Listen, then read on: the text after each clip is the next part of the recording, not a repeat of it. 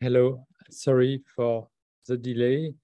I am happy that you are present here, and so that's my pleasure to invite Arratia to give a talk in CRG, where it was quite difficult to arrive.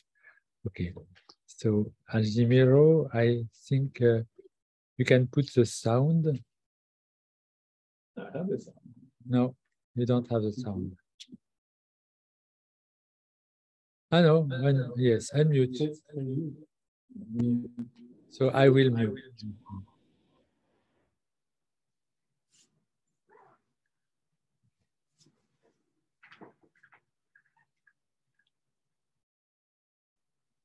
I have sound. Okay, so if you are, I have to stop the sound.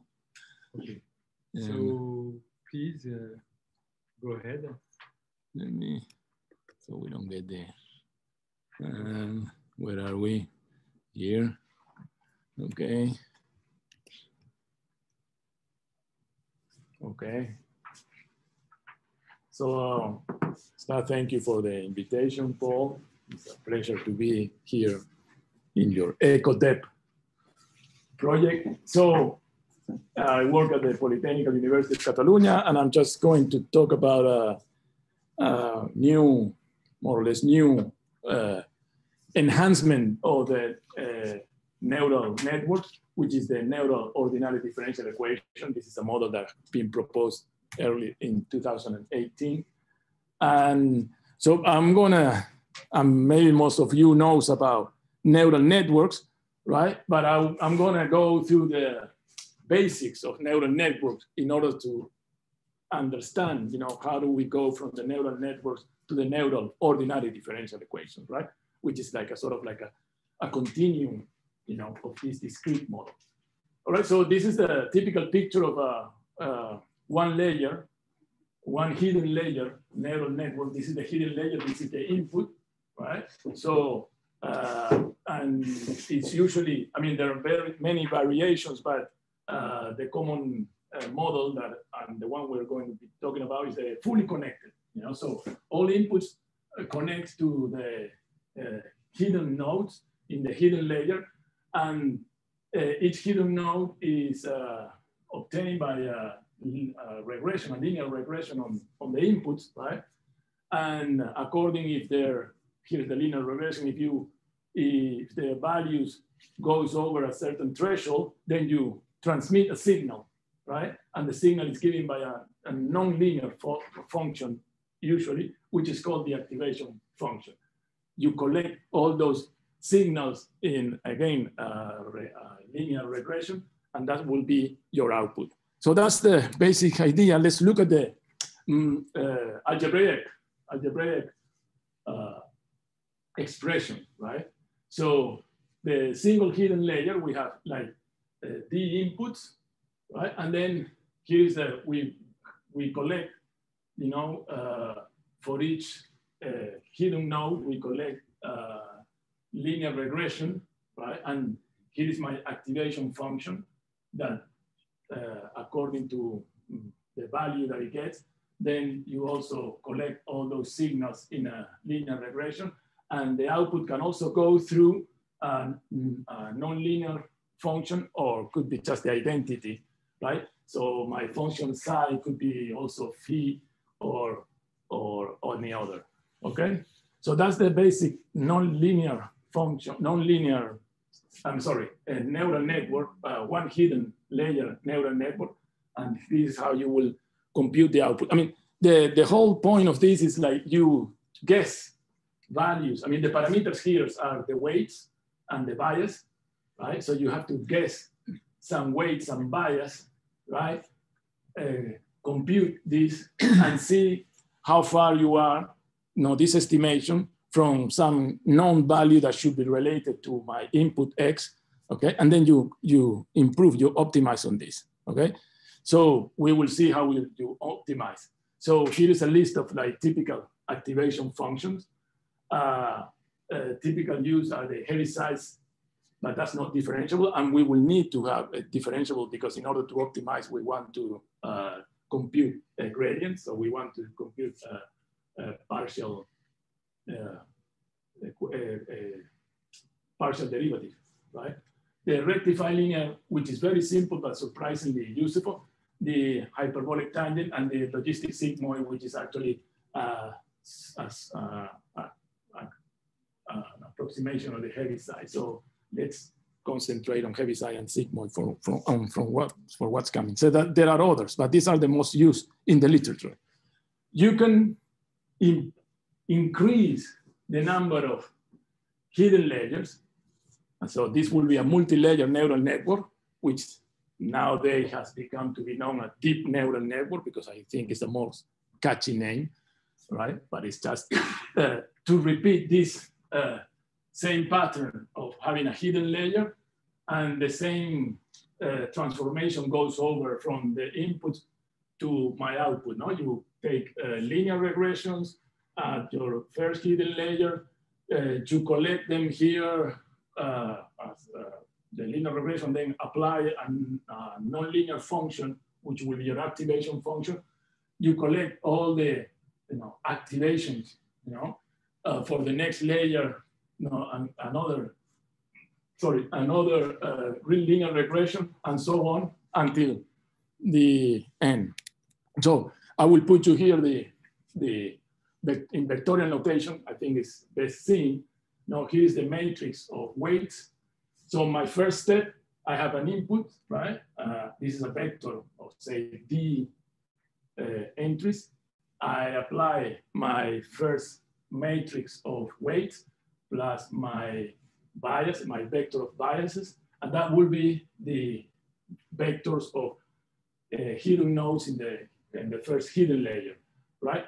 And so the second step will be again to apply my another matrix of weights to the vector of hidden nodes that go through a nonlinear function, right? And so you construct this linear regression on these nonlinear values and apply possibly or not another nonlinear function, all right, to get the output. And this is the vectorial notation for the one layer neural network, right? And for D layers neural network, you just repeat this. So to be formal, at the 0 stage, you have just the input, that's the 0, and the new layer will be just the composition of a linear composition of the previous layer for which you apply a nonlinear function and have a linear composition, for all the nodes at that layer, and so on. So this is actually your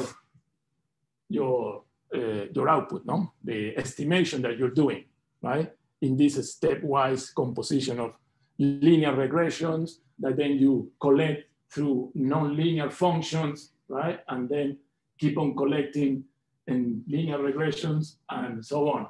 So this is what is known as the forward evaluation. So this is the first part of a neural network. A neural network or a deep neural network consists of selecting your weights and bias, right? And then you evaluate and you see how far you are from the expected value associated to X, right? And then you have to tune, right? So that's what is called the training part, no? You do this several times, no? The weights and the bias are different for different things. Yeah, you may just choose them at random, all right? But then when you evaluate, now this is the part that now you try to tune. Now, this time there won't be as random, but because you are going to, once you do this evaluation, right, then you can select any cost function or a loss function, right? And I say if it's quadratic also, you are computing the mean square error of your estimation and the true value, all right? And according, if this is reasonable, then you may keep those weights and bias that you have selected and then use it for forecasting, for prediction. So they are random, the weights and the bias? I'm sorry? They are random? Yeah, at the beginning you can, yeah, actually, yes, you select them at random, maybe independently. Okay. Yeah. Maybe if you want to follow some Gaussian distribution in order to select your parameters. So the parameters are the weights and the bias in this case, okay? But now what you want is like, you want to, so my theta here is this collection of weights and bias that you have selected randomly, right? And then when you evaluate, how far it is from the expected value that you should have for the X, which is part of your training data, right? You now want to minimize this cost function, all right? And here is where, again, you select according to those values. I mean, now you can do some sort of a stepwise, like your weights that you already selected, just add some perturbation, some epsilon value to them, or subtract some epsilon value to them, in order to, in this stepwise manner, have the gradient of this function be as negative as it could be, right? All right. So that's why it's called the gradient descent, right? You are, in fact, the updating of your theta should have this form, right? Where the values that you compute for your gradient of your cost, which is the partial derivative. I mean, if I develop my cost function using Taylor series, right? I get this expression, right? And this is what I have to minimize, and the minimum is obtained when this gradient points, into the negative direction, right? So actually this is the updating you do, and then evaluate again for this new update of the parameters until your cost is below some epsilon. The gradient metric is huge. Yes, it is. Yes, and that's one of the the drawbacks of the neural networks. That there is you need a lot of data also to tune this properly, and it is costly. It is costly because so this is what is called this optimization. Is what is called the backward propagation. Because you do this gradient, layer by layer, right? Updating the weights according to this formula, right? And then again, now we go forward evaluation again to see how much we improve. And then you can go back. So how many times you go back? Well, that's another parameter, how many, and that's what in computer science, they call the epochs, how many epochs you do. So an epoch is like a forward evaluation, compute your optimal values for your parameters by back propagating, and then again, and that iteration going forward and backward is like one epoch, right? And then you can do this, so you will see in the reports of people that do deep learning, I have done, my machine have used whatever 100 epochs, and there's another thing that they talk, and the learning rate. What's the learning rate? Is this value eta that you have chosen, right?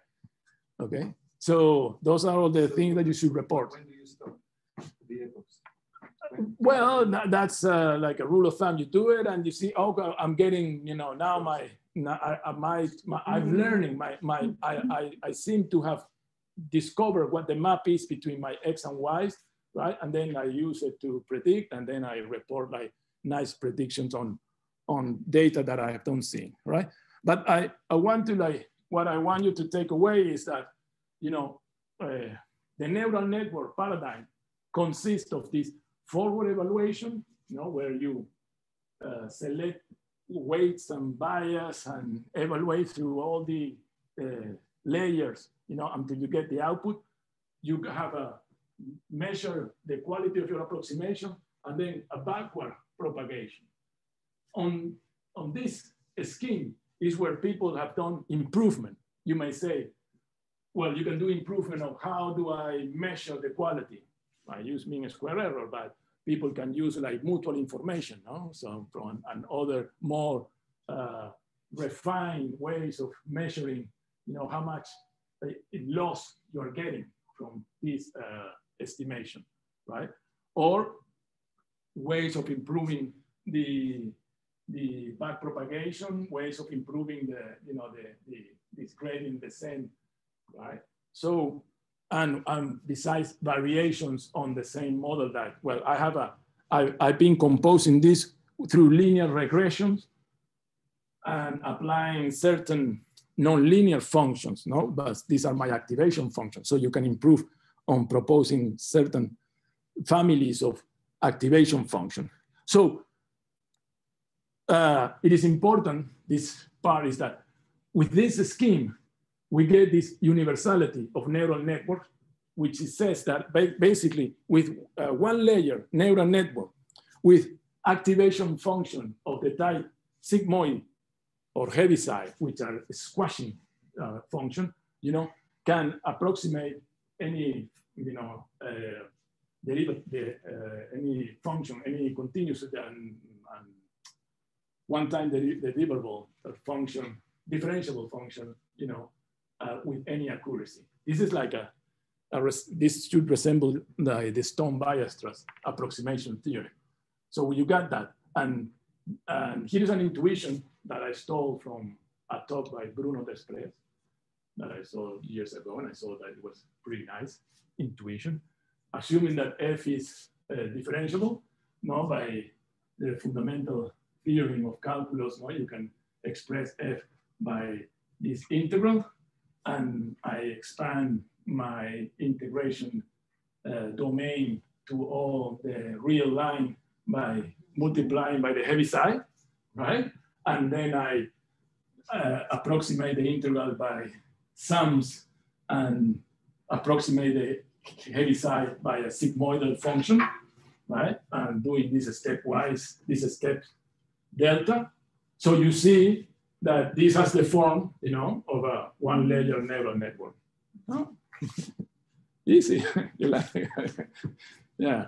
Yeah, I mean, the paper by Hornick and all is, you know, it falls into function, you know, functional analysis, and they go into whatever Hilbert space and so on. It's very complicated, but, you know, I really love this cute argument that tells you, give you a good intuition of why it's so, that what is the power of neural networks, no? That actually you can approximate very well any differentiable function, all right? And this can be extended to whatever functions in Hilbert space and so on. Of course, is it integrable or differentiable? Differentiable. Differentiable. Yeah, it should be differentiable, yeah. Function, yeah. Okay, differentiable. But I'm sure, I mean, you can also extend it to integrable and so on. And of course, like, you know, where is the small letter, you know, it's like, provided that, you know, the one hidden layer is large enough, all right? So what means large enough? That it has like, what, 400, 500 neurons, which means in practice, yeah, you need a lot of time or a lot of computational power to, like, you know, update, do this forward evaluation, backward computation, right? So keep that in mind, because this is something that then has been used, you know, in what's coming. So now I do a big jump. How do I move to like neural ODE? So first, let's look at this part. An improvement of my residual of my neural network is this residual neural network, where in my, you see the function that I'm learning, which is remember a linear regression, you know, remember it was this linear regressions, you know, and which I apply then a phi, right? One of the problems is that sometimes, you know, your chosen weights and bias can make this, and if this is like a sigmoidal function, can make these values too small, and then, you know, the prediction starts degrading, you know, going to zero, right? So mostly with dependable data, like time series, right? So some guys say, well, why don't you, you know, if this is, you know, why don't you add, you know, what you already know from the previous step, right? So this is my function on the hidden node at time at layer T, right? And then why don't you add, in order to compute the next layer, you know, this is the now 5 will activate, you know, this value, all right? And then you add the information that you already have, all right? So at least you guarantee that the function that you learn, at least, you know, it starts from the identity, okay?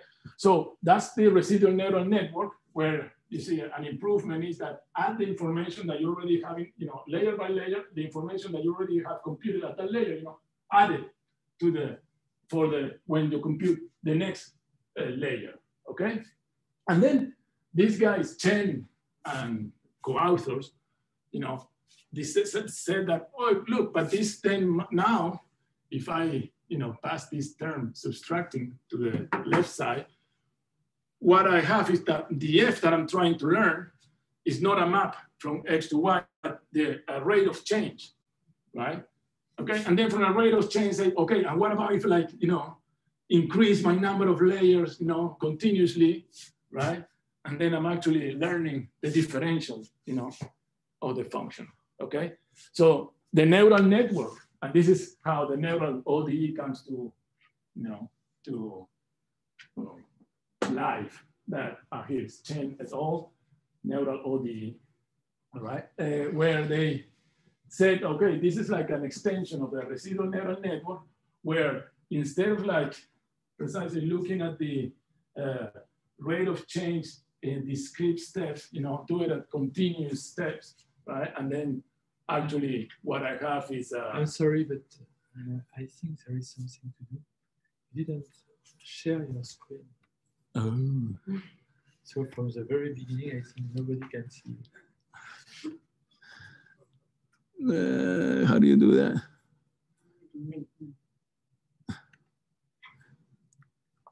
Stop it. Share screen. Yes. I didn't realize.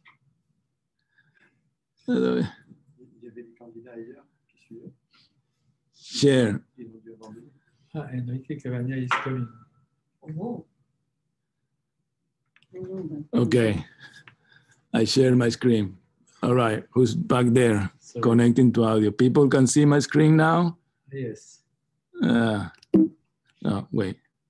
Sorry for people who will see this. And welcome to Enrique.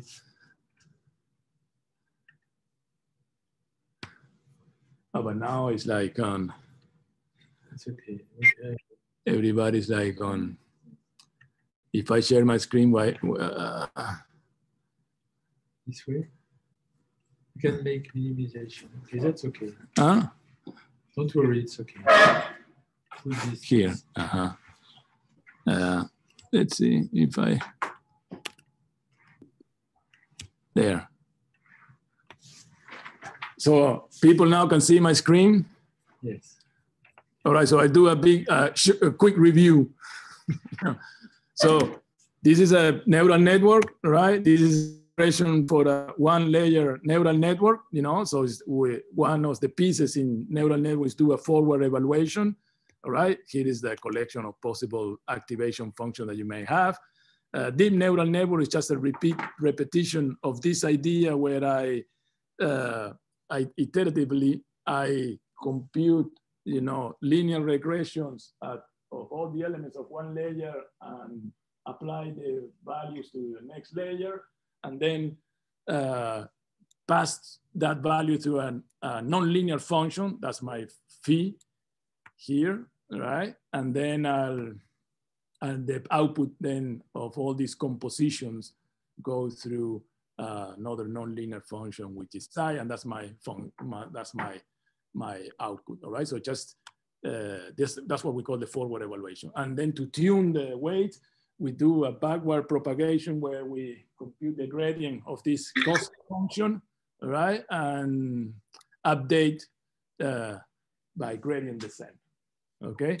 So that's important to know. What I want you to take from here is that the general paradigm of, or a scheme of a neural network is that we have a forward evaluation in the way I just described.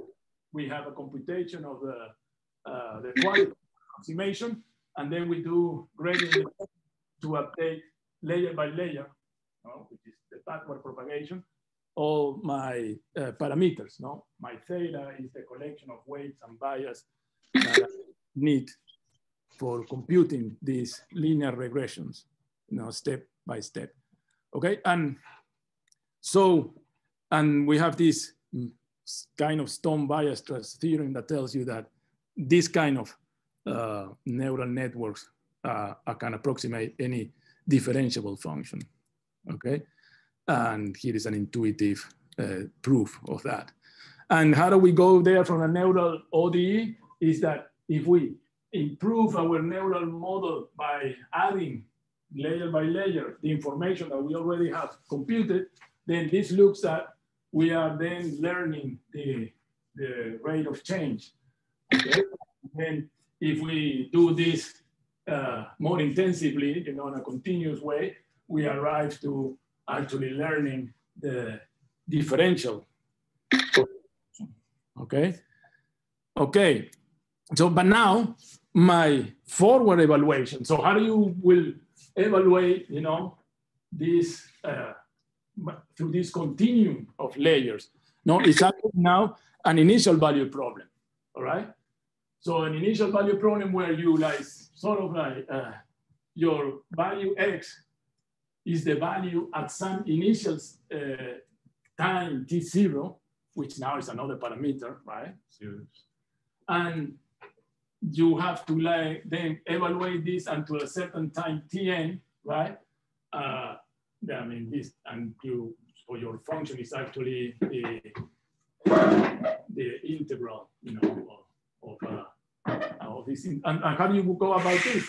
Well, you, instead of doing now, I mean, now I don't have an explicit form for my f. I just have an implicit, differential equation, and which is given by data, right? And I just apply some black box ODE solver, that we have a whole collection from people that does numerical analysis and to get, to compute this from data. So you apply any black box. And so just to fix some ideas, for example, apply Euler method, right? This will be from my data, it will be applied by, decide on some epsilon step, right? Where I then the next value of set at the layer t plus epsilon will be computed this way. So we have and we have numerical methods to compute that. I'm sorry, the Euler method is a numerical method, but this is very heavy, and it's not very unstable. Yeah, it's not very stable, sorry. Okay, so that's where you use more sophisticated black box ODE solvers, right? So just the idea is that now my forward evaluation is to solve this initial value problem where my function f that I'm learning, let's call it the ODE function, the function that I have to integrate, okay? So what is the contribution of Chen et al? Is that, well, now, whatever your cost function is to evaluate how good is your approximation, it involved, the optimization of this integral, right? And so, if you do this by gradient descent, this is going to be very heavy and because you don't have an explicit form now for your f, all right? And you have to approximate those those gradients of this integral somehow. So the thing is that what they propose is that the appropriate way of doing something like the backward propagation or gradient descent is to use Pontiac-Grimm's adjoint method, okay? So remember, this time, besides the parameters are whatever parameters of the involved in the ODE solver for my F, and what will be my initial time, my final time where I'm going to do my integration, and my initial point, for the initial value problem. Okay, so we have to compute all these, at least all these 4 gradients, and let's take, for example, the gradient for the theta parameters, right? So what we want to compute is the minimum of theta for the cost function evaluated at beginning at Tn, we're doing this backwards, not from Tn, the evaluation will be in T0, right? And of this differential equation. And so just I did some little steps. So if I compute this Lagrangian, okay, so you can easily see, but if you do the integration by parts and apply the chain rule of differentiation to this, you arrive at this expression where the gradient with respect to theta is this integral equation where appears this term, which is called the adjoint state, which is the solution of this initial value problem, all right? And further algebraic manipulation gives you that the cost with respect to theta is the solution of at time t0 of this initial value problem, where the initial time, at the final time Tn, the adjoint, sorry, is 0. Thank you. The adjoint is 0, and here is the form of your differential equation. So there are methods. I'm not an expert on this, but there is already built in, lots of numerical method to do this, and actually in an efficient way, right? So where was I here? Okay. Now, similar calculation will yield that the cost with respect to the other parameters, the value at the initial time, and the rest are all initial value problems corresponding to a joint state at that time, C0. So if you define the augmented state ST being composed of these 3 adjoints, the concatenation of these adjoints, this is like the general, or the substitute for the back propagation, is to solve this initial value problem on the adjoints. Okay, so this is all in the appendix of the chain et al. And this is actually their contribution to say this is the proper way of doing back propagation. So that's why I stress the fact that the whole scheme of neural network is like you do forward evaluation, you compute how good is your approximation, and then you optimize doing some backward computation, right? Or back propagation, right? In the case of neural networks, it was kind of easy because the whole function is explicit. It's this composition of nonlinear function with linear regression, which and so you can compute partial derivatives of that and the gradient of that in an explicit form. But when you move this into a continuum of layers, this is what the neural ODE model gives you, right? Now, my forward evaluation is an initial value problem, and optimization has to be done on considering that. No, you have an initial value problem that you have to solve like a stepwise. And the way of doing it is using this, or the way of doing it efficiently is doing it using this theory of the adjoint. Okay, so here's that's what I just said, a summary, right? So forward evaluation, initial value problem, and training optimization is applying the adjoint sensitivity method. No? The space complexity for the adjoint is constant. You don't need to be saving, if you do the gradient, for each step you do backwards, you have to save, you know, the compute the updated values of your weights and bias. No, this is not something that you have to do in the adjoint method. So in that sense, it's more efficient than doing a gradient descent. And the time is more or less proportional to using gradient descent. So in that sense, it's more efficient. Okay, so where am I now? Okay. Okay, so the advantage is, as I said, memory savings is an adaptive computation because, well, you will adapt how many, you know, steps you will do of this adjoint is something that can be adapted from the data. Well, it works well with continuous time series models. The drawbacks is like, since we are always, I mean, implicitly, we are always solving problems that are solutions of a differential equation. And so should have also inverse. So we're really learning only homeomorphisms, no? Not just, so you have to, I mean, the function that we're learning are continuous and their inverse are also continuous, okay? The speed, well, we haven't gained much in speed, right? Okay, so. Sorry to interrupt you. A question? Do you share the current page or something else? I don't see the same on my screen and on the web. No. Sharing is paused. Sharing is paused. Bring your share window. Okay. Okay. But I'm not sharing my port. You are screen sharing now. Oh yes. Okay, I guess maybe I was going too fast and sharing is paused. Okay.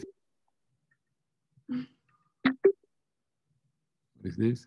Good. No, goes up. Resume sharing, look. Yes, okay, that's okay, it works. Resume. C'est une partie de l'écran. But it says sharing is paused. It's only a part of it. Huh? Okay. This one Sorry. now? Let's see. Okay, when I don't put it into a full screen, so maybe I'll leave it this way. If I put it in full screen, it seems that now, okay, so we work this way. There. Also, this chuki is somebody like talking. Somebody taking pictures. Yeah, okay. I mean, the slides are available. Don't take pictures. Yes, they are online. They are available. So, okay. Now, remember the universal approximation properties of phi.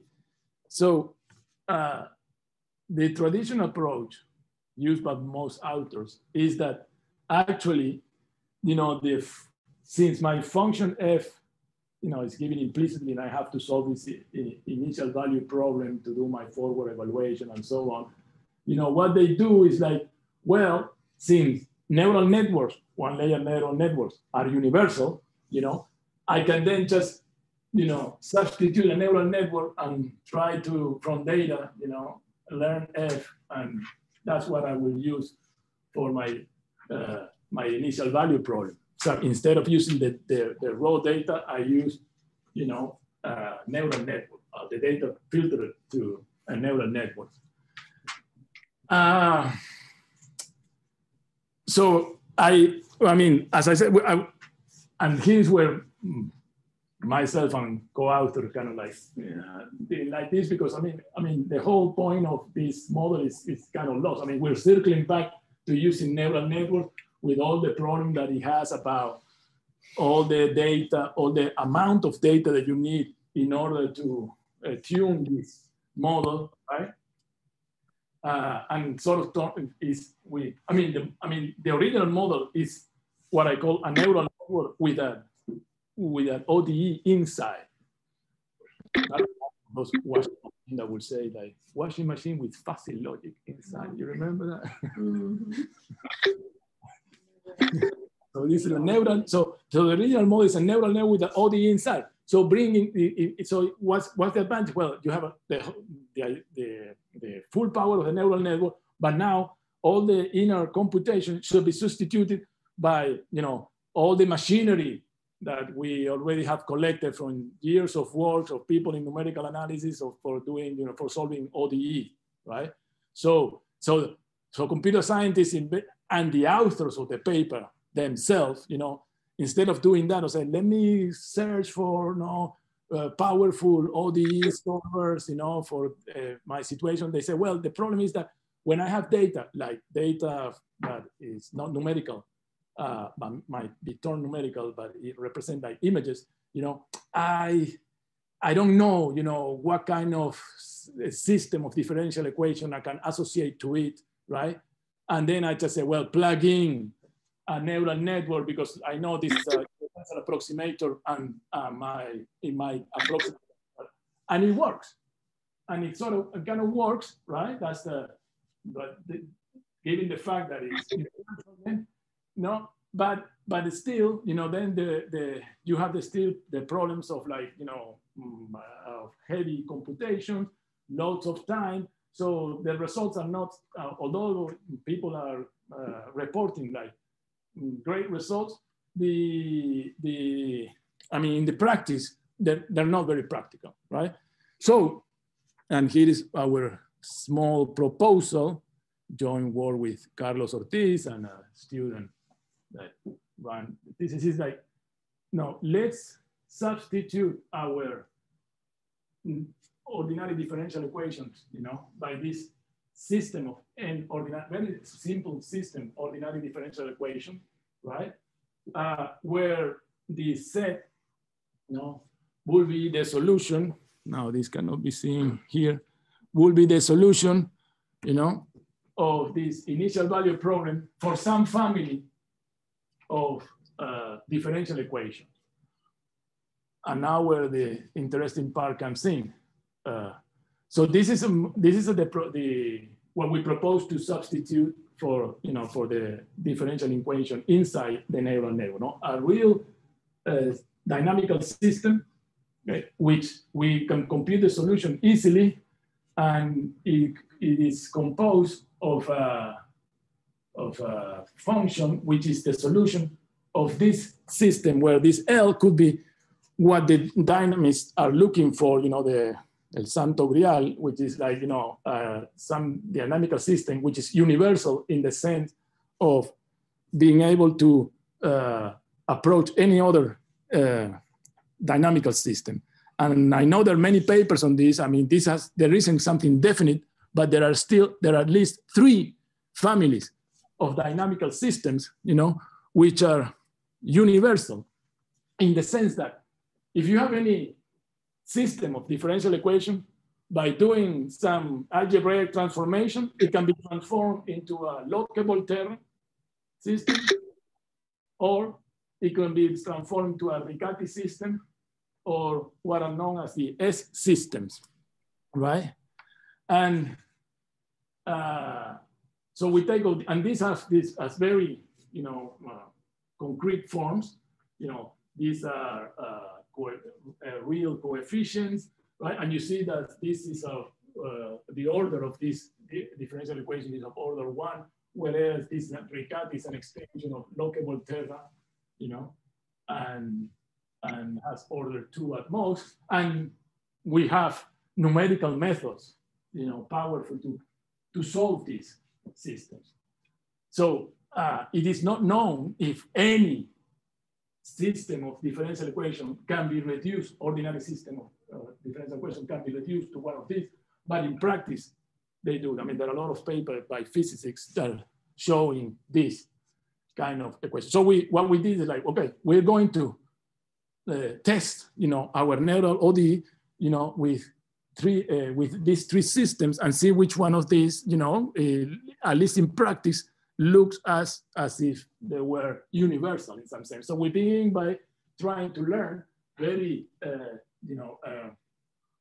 real functions, just very simple real functions, like, you know, families of all like analytical functions like constant, identity, polynomials, sines, trigonometric, exponential, and logarithmic, right? And what we're going to do is like, you know, apply neural ODEs to learn this function from data and play with the order, you know, of my system of differential equation or of 2 equations, 5 up to 10.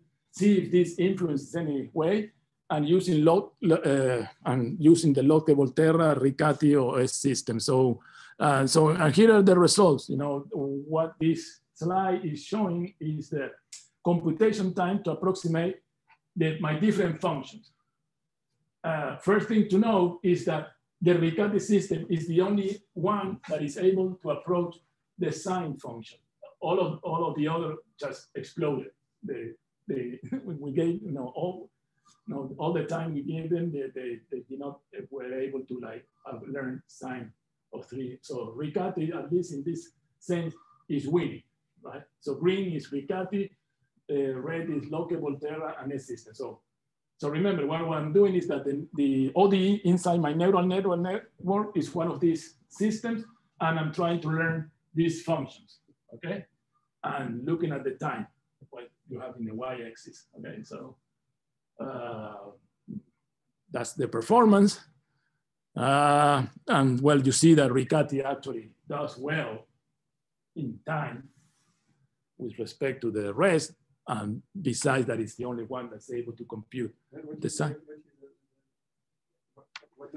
The box is like, well, the mean and well, it's a box of like, what was the mean time after many runs? So it's, you know, yeah, we simulated many times and see, okay, you know, what's the error. The error, yeah. Exactly. Yeah, exactly. The error. So like for x squared, I don't know why the error like gets very, very wide. Exactly. And n is equal to 2. In this case, n is equal to 2. The size of the. Of the yes. Mm-hmm. Yeah. And yeah.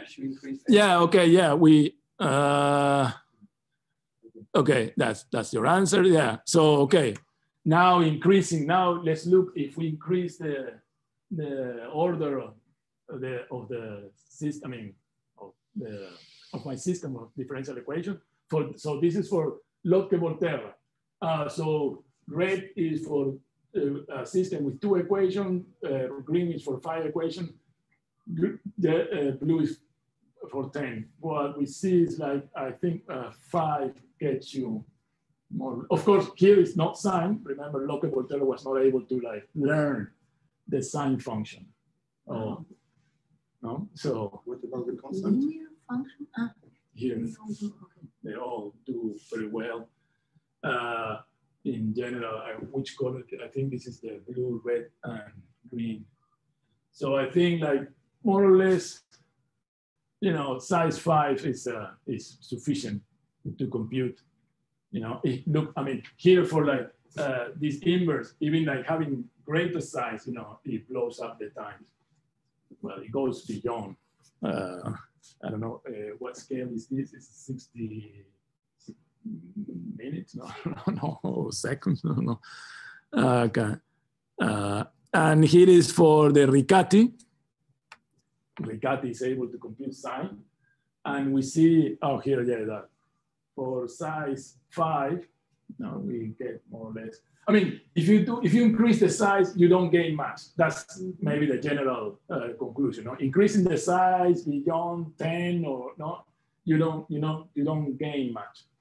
Okay, so good news, right? We can stay within, you know, a small size, you know, and Riccati at least computes all this fast, right? And this is for the S system. We see same idea, but that increasing the size, if you no gain. No, that's the general conclusion, all right?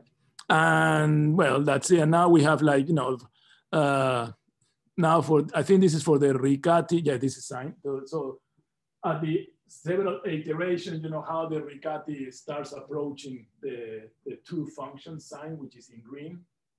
So actually this was the student, and he had some nice simulation, which I don't have here, where you could see the curve, like, wow, as you iterate more, how it starts approaching, and then eventually nails the function, or it learns the function.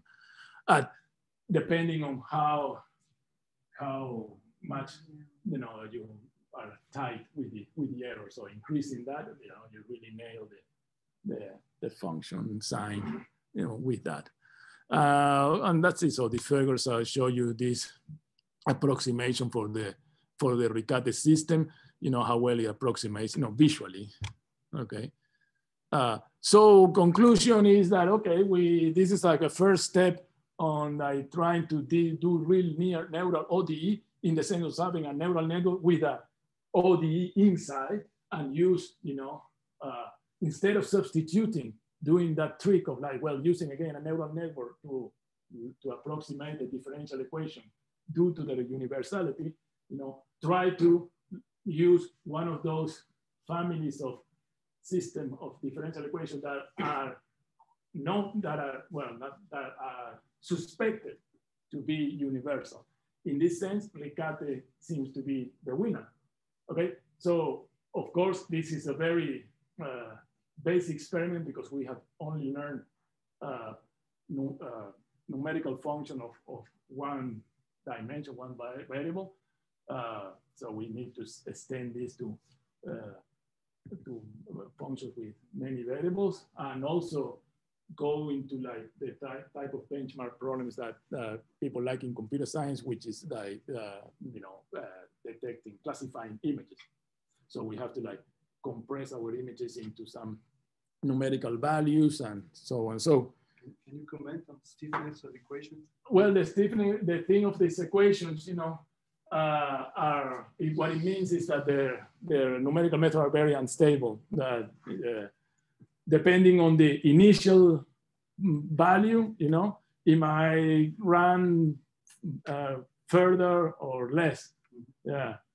See, that's what we know. That remember, one of the parameters here is like, okay, what initial value do I take, and the initial point, and my final value also where I start my adjoint method. So the thing is that numerical, at least the same adjoint, just as it is not very stable. So there are other method that seems more robust, Rosenblatt and somebody that I remember, but we weren't able to like implement it into the Python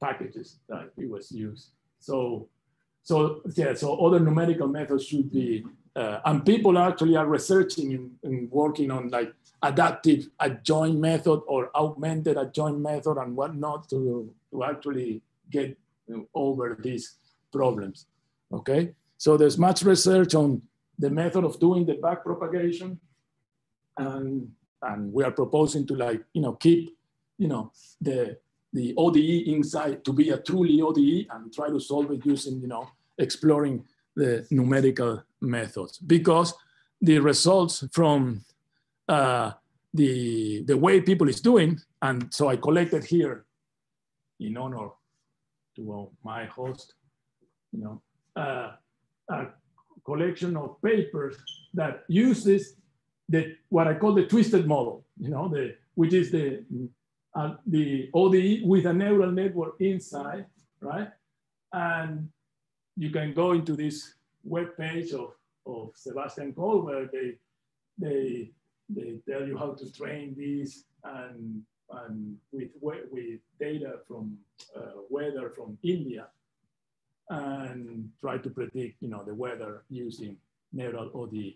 More interesting is the kind of work that, and this was like my first approach to neural ODE by these people from MIT, Dan Descartes, Chris Rakaukas, where, with COVID, they proposed this model where you actually, you have, and actually they don't call this neural ODE, they call it augmented systems, you know, with neural network. I mean, they're truly calling this dynamical system augmented with a neural network, which means that you actually, this link is,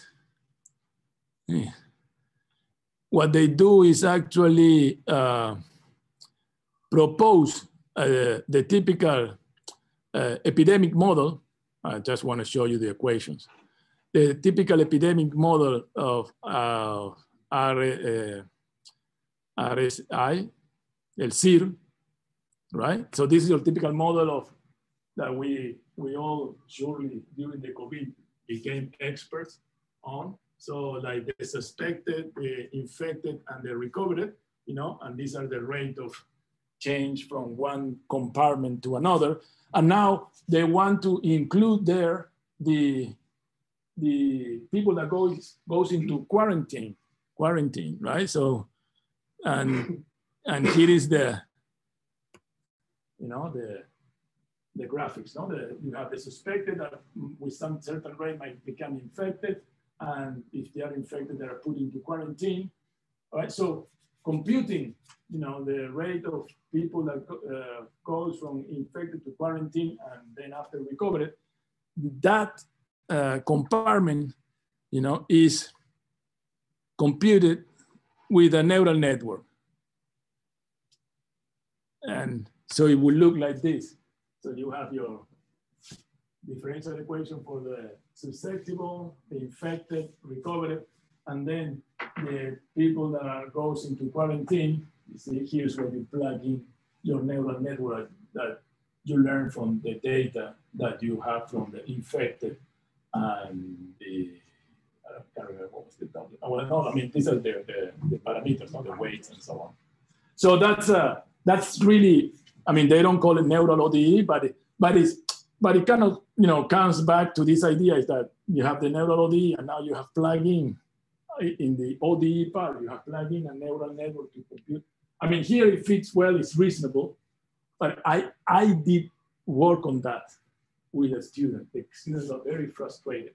I mean, these guys report now these nice graphics about the evolution of this compartment, right? With the data, if I try, and we reproduce that, and we couldn't go beyond, you know, the first days, as they have it here. These are like the first 80 days of, you know, when the COVID spread in 2020. I mean, if you go beyond that, then all these curves like kind of get horizontal because, I mean, their predictive power is completely lost. It's very weak model in that sense.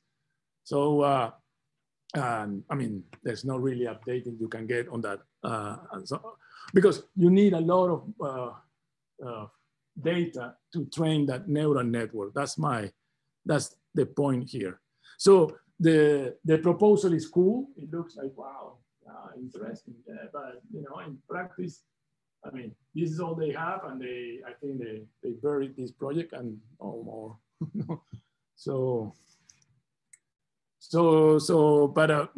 But maybe there's things that can be done in, for the ecological project that Professor Ducan has in mind, using some of these ideas of neural ODE. And so you might look at this other research paper on climate modeling and others. Okay, so that's it. Oh, well, no, last thing that I leave to you is like tools. These guys, Rakaukas, for this project of the CIR with neural ODE, they actually developed a nice package for the Julia program, which is this diff flux, which has, all the software for solving real complex differential equations, or methods for solving differential equations, and which incorporates also ways of defining your neural network. So your defining neural network is like a function that says layer, and you can say number of neurons, number of whatever, and how many layers you want, the learning rate, and incorporate so differential equations and solve these differential equations. So here's in the Python program, which is what Julia is based on, and it's running very fast. I mean, this is better, I think, than TensorFlow, which is the other competitor, right?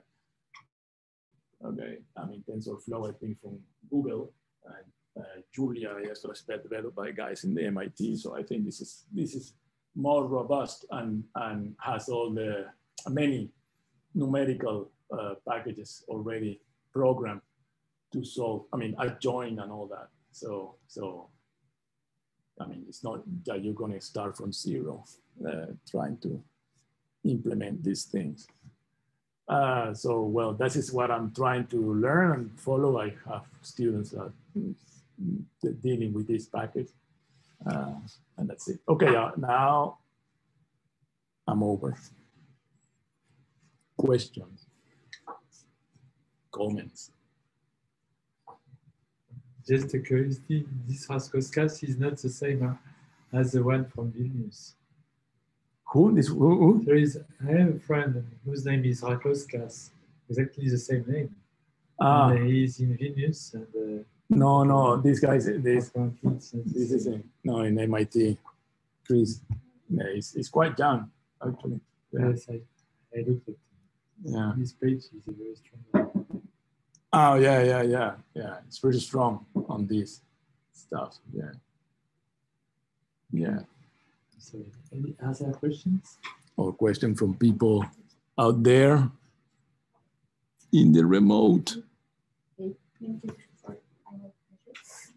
I think in machine learning, when you have many layers, you have a good result for prediction. So their problem is overfitting. Yes. So I don't know if your problem, you consider overfitting? Yeah, overfitting, yeah, it's always present. That's why one of the parameters to control the overfitting is this learning rate, you know, how that's why it's called the learning rate, you know, this constant eta that you put in your improvement, no? So you try not to be, that's a way of trying to, I mean, that your improvement try not to be then so good, yeah. But indeed, yeah, it also depends on how many epochs you do this, right?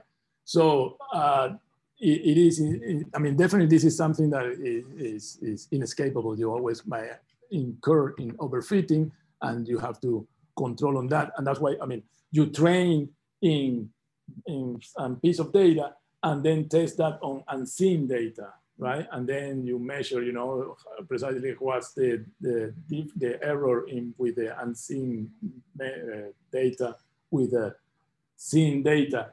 And that rate between these two quantities give you an idea of how much overfitting or unfitting you might incur on. And then you say, well, this might not work very well. But yeah, that's, I mean, I don't have I don't know, like a rule in order to like prevent this. And I don't think it has nothing to do with like number of layers, if you put many layers or so on. Yeah. So we don't know how many layers to the best chance. No, and in fact, this universal property is only known formally from a mathematical point of view for one layer. Right? So I can guarantee that whatever my function I like to learn, I can get it, you know, with a one layer. The thing is that, okay, one layer of how many, what, 1 million nodes, you know, that's the thing, right? But the proof, you know, from using machine learning functional analysis, it actually works with one layer. There are equivalent or similar theories for deep networks, but it's always, you know, under certain conditions, you know. So if you get into that, you know, you may actually, I believe that studying that formally, we have begun reading on that. Maybe you get a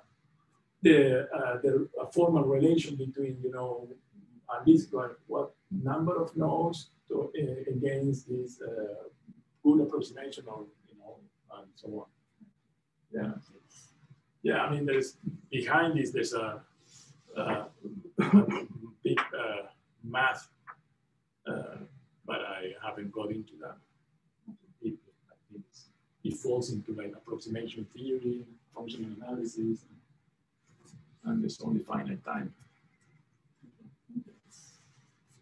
Yes. You said that you can only approximate deterministic fluxes somewhere. Deterministic. That you only can learn deterministic functions. Well, yeah, because the whole process is, you know, is deterministic, no? Yep. But I said there are no deterministic functions in nature. Everything is random. But maybe you should your differential equation. Yeah, the differential equation. Can you put a stochastic differential equation? Ah. I mean, can you add the noise? Yes, it should improve. Yeah. Ah, okay, but I don't know if you. You have the noise, maybe editing. Ah, but okay, but okay, but you're talking about okay, but you're talking two different things now. You're saying like, well, if I perturb my Riccati with some stochastic noise, but I don't know. But you're talking about also the universal approximation theorem, which talks about just neural networks. No, I don't know. I don't have something for neural ODE. Okay, which goes back to like so okay, we have to. I mean, you're talking two different things. One thing is the universal approximation, which is very interesting. And again, going back to her question, you know, this is also being researched for like deep neural network. But even like, okay, before going into like the neural ODE, no, the residual neural network. Does the residual neural network also has this universal property? I think it does. I have a paper that, you know, it has some, under certain conditions, you also have this universal property. Then from there, you may jump into HIDIS. And then, I don't know what happens if you add stochasticity. So you see, so I don't know if it applies to like random, or functions with randomness and randomness, no.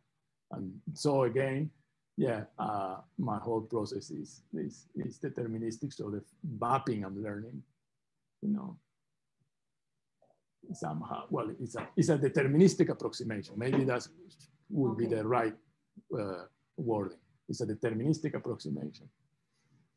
So whatever is random in the function is lost, and maybe that's precisely where we fail.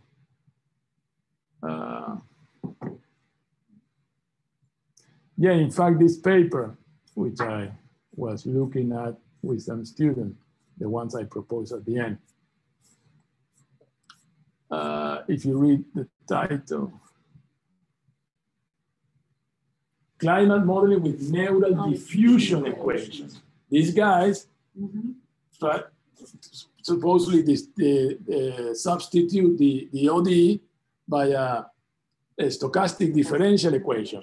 But I think my feeling by reading this, you know, diagonally, is that they do it wrong because, okay, for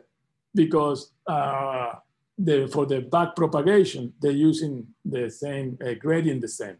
And I will say, well, you should adapt it, you know, at least some gradient descent to a diffusion equation. No? I mean, compute the differential of a stochastic function of a stochastic differential equation, not just a simple derivative. So I don't see any of that on the paper. They just propose the model, and they do a forward evaluation using, you know, the diffusion equation. Okay, But when they go back to optimizing, they go back to the gradient descent, the regular gradient descent, treating that as a differential, a regular differential equation, not a stochastic differential equation. So Because you know the form of the. I don't know. So I need a clever student to like get into that. So yeah, to improve that. So yeah, but that's the model. That's the idea. And it's your turn. We have double session today. Okay, there are no more questions. Maybe we make a very short stop. Yeah. Like until 4 p.m. And Alejandra will speak afterwards. Okay. So I stopped recording at the moment. And I don't stop the session.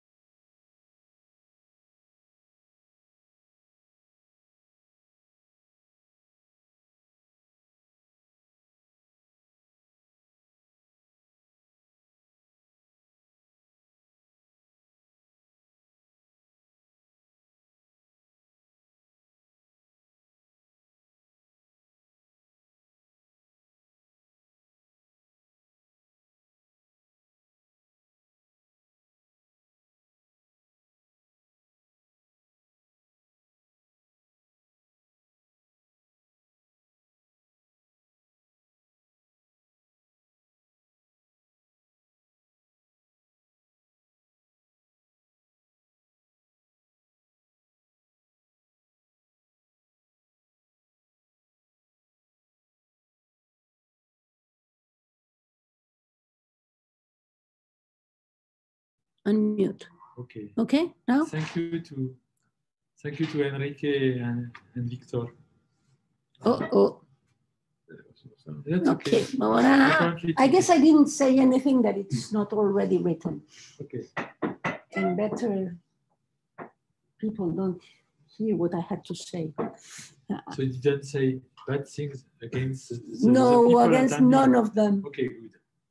But against functional data, I did Okay. say quite nasty things. So, well, maybe if we have a continuous model and we can think that our data come from a differentiable phenomenon, then maybe knowing the derivatives, second derivatives, can help decide whether a set is close or not to another set. So that's why, but now I've lost the mouse. Okay. So the idea is here to use semi-metrics and well, a semi-metric is in fact something that behaves exactly like a measure, like a metric, except that when we say that the distance between two objects is 0, is not necessarily mean that the object is itself. The distance between x and y can be 0 without x being y, and that's the semi-metric thing. So otherwise, it works like an affinity thing, and the triangular inequality works. So that's what we're going to use. And a nice semi-metric would be, well, Sobolev distance or things like that, that use not only the distance between the curves, but the distance between the derivatives. Okay, so why are we going to use these semi-metrics? Well, to plug them into a density estimator, essentially.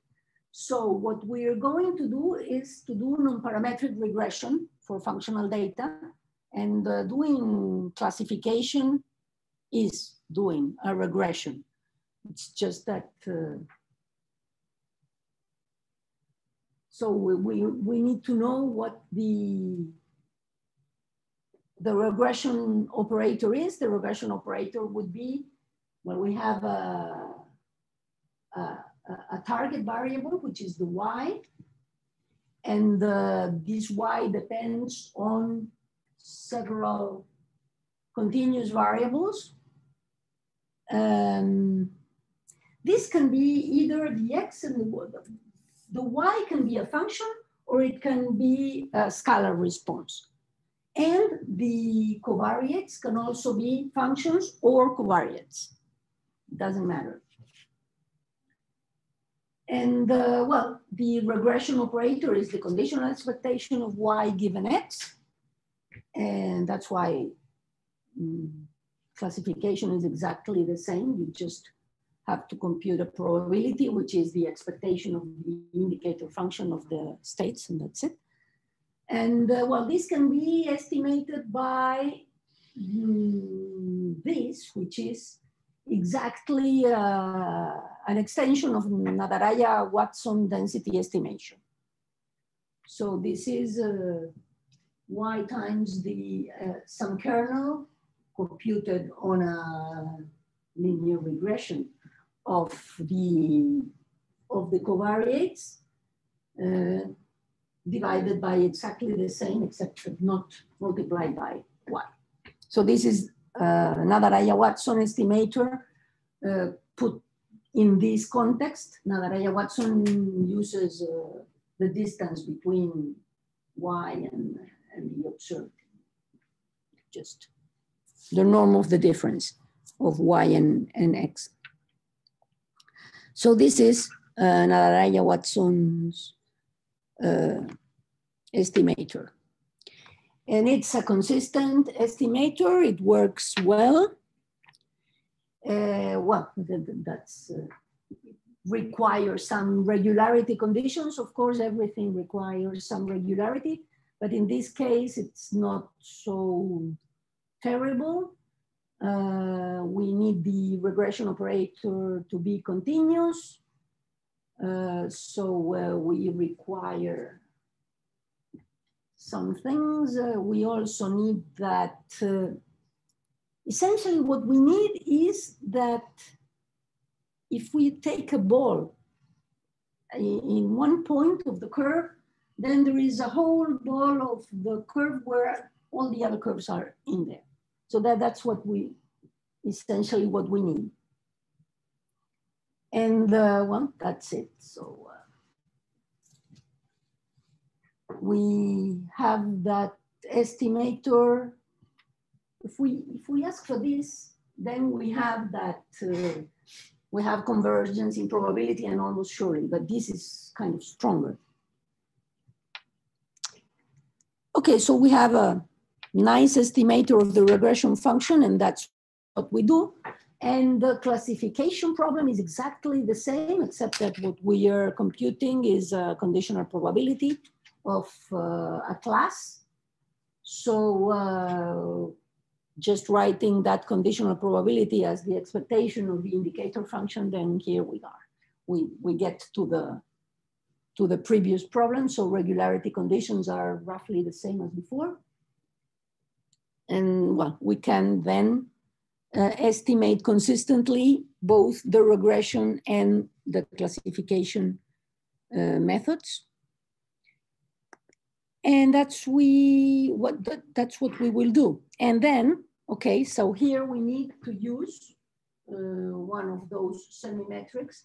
We can use a different semi-metric for each of the variables we have. If they are of different nature, then we can somehow decide what metric to use,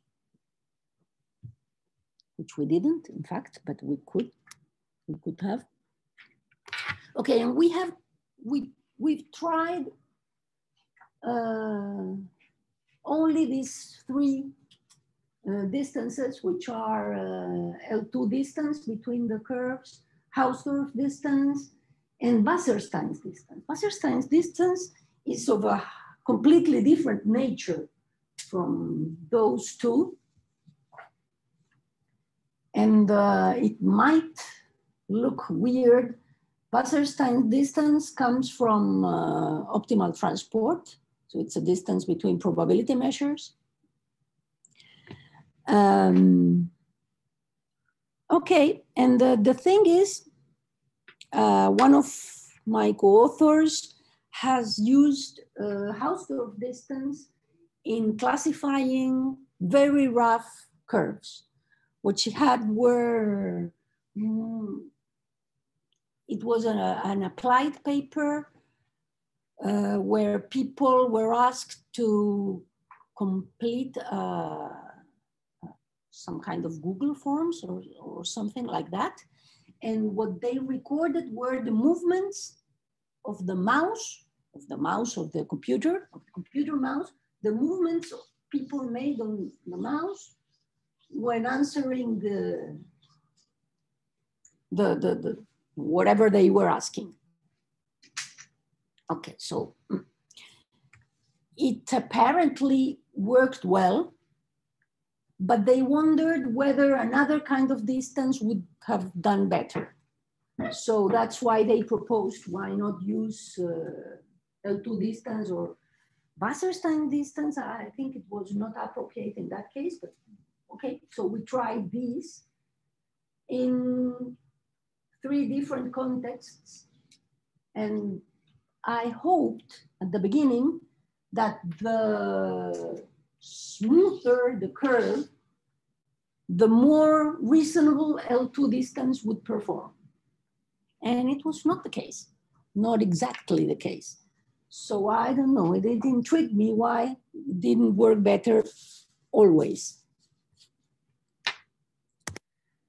So we used 3 data sets in order to do that. It was work of a student, so we couldn't put him to do much stuff.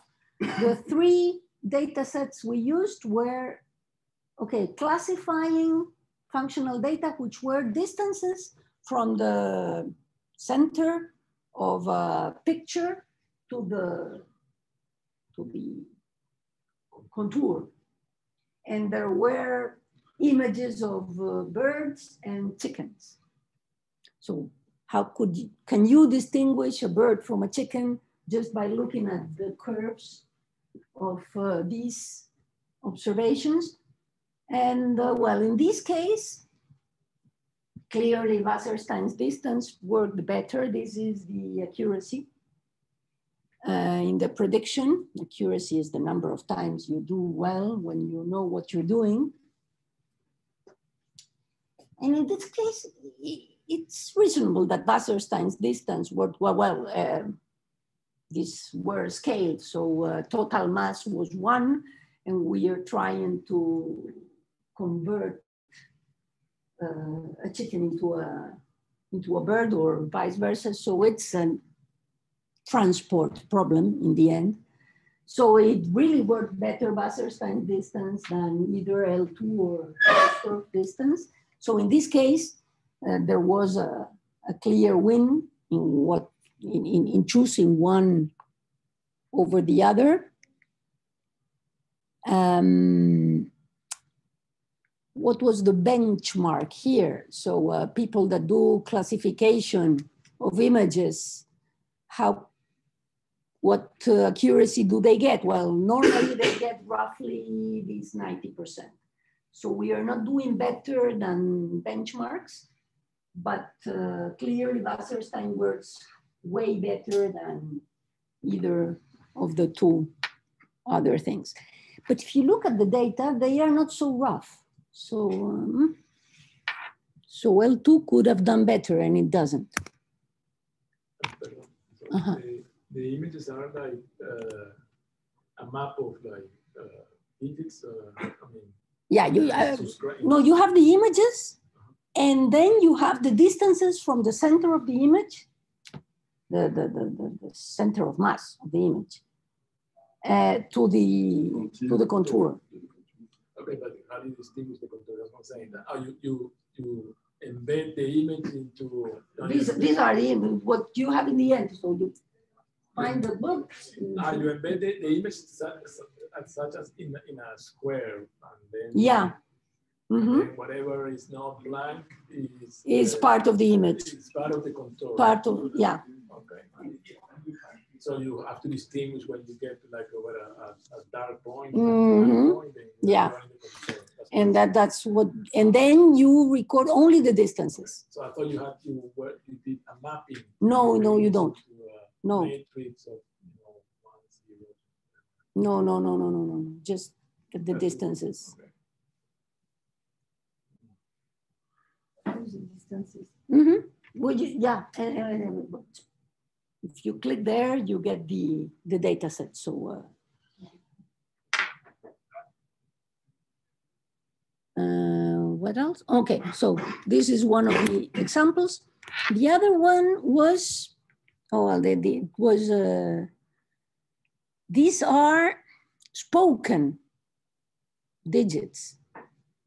Here is the frequency of the spoken of, well, we only used 3 digits because the computer power the student had was not so big. So we didn't use the 10 digits, but we had only 3 classes.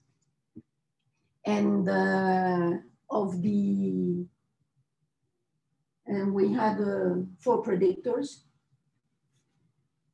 And well, that's what we had in this case. These spoken data sets were, well, again, in this case, L2 wins, which again went against my idea of having the smoother, the better L2 would work. Well, this is not smooth at all,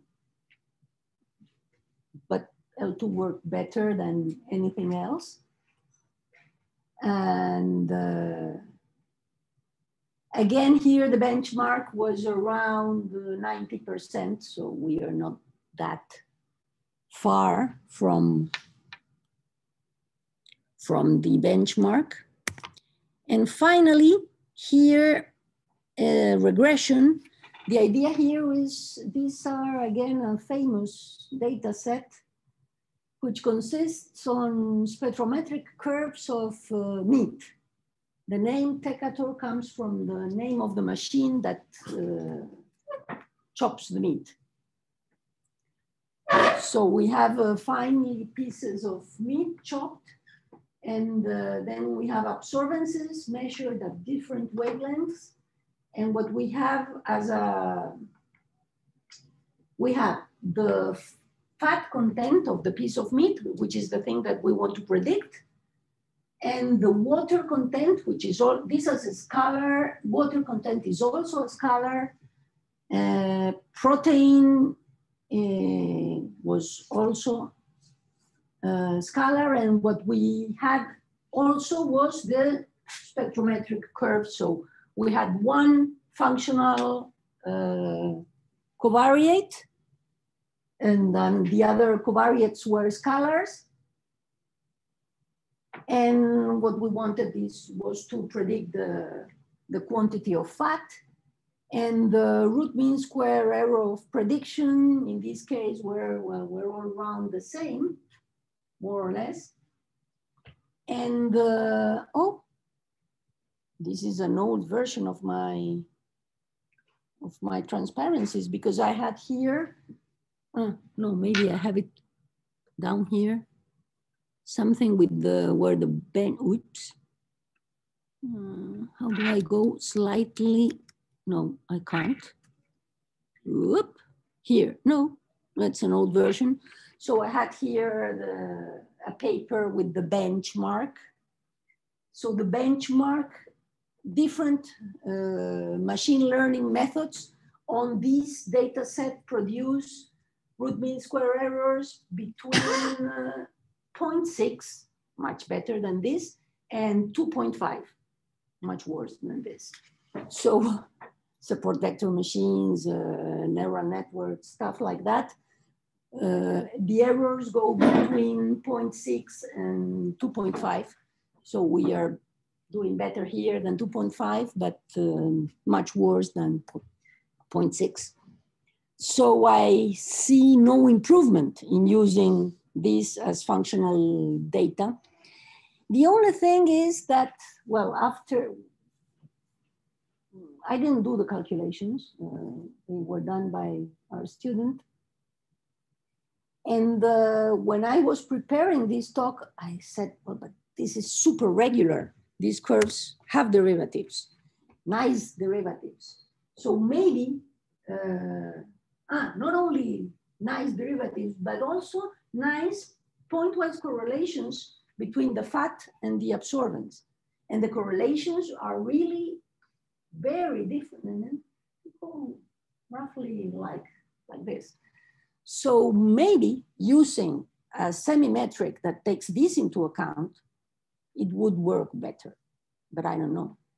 I have the feeling that they would work better.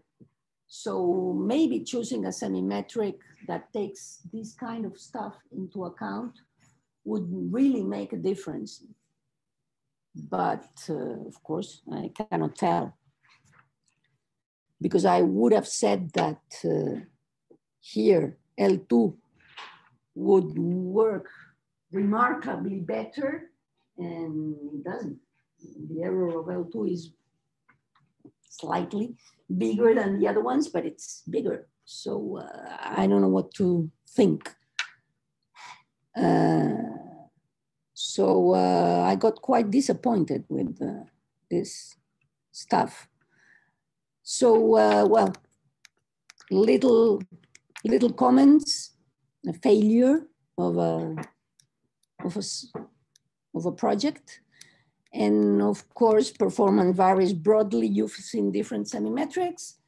Of course, computational burden is much faster when we use L2 norms than when we use Wasserstein or Hausdorff metric. Hausdorff is terrible. It's the slowest, even slower than Wasserstein's distance. So I thought, I think that the use of other semi-metrics, that the ones that include derivatives, could do better, but I'm not really sure. And another thing could be, okay, what about smoothing before? Maybe if we smooth, just taking splines or principal components or whatever, and then try to use L2, that could work at least faster, but I'm not really sure whether it would work better, but at least could be faster. But as I said when I began, I don't think that functional statistics has room for improvement. It's a nice mathematical model because in the end it goes to functional analysis, Carhoon and Loeb expansions and beautiful stuff. But apart from having a nice theory behind that, it doesn't come from statistics, it comes from functional analysis. I don't see there's future in this line of research. And I promised I would be brief. And nice that's it. So enthusiastic. Huh? Very nice to hear you so enthusiastic. It's not enthusiastic, it's enthusiastic against something. So we could have someone enthusiastic with functional statistics to prove me wrong. There are many people. Philippe Vieux, some years ago, he told me, if you are not with functional statistics, that means that you are against. So are you with?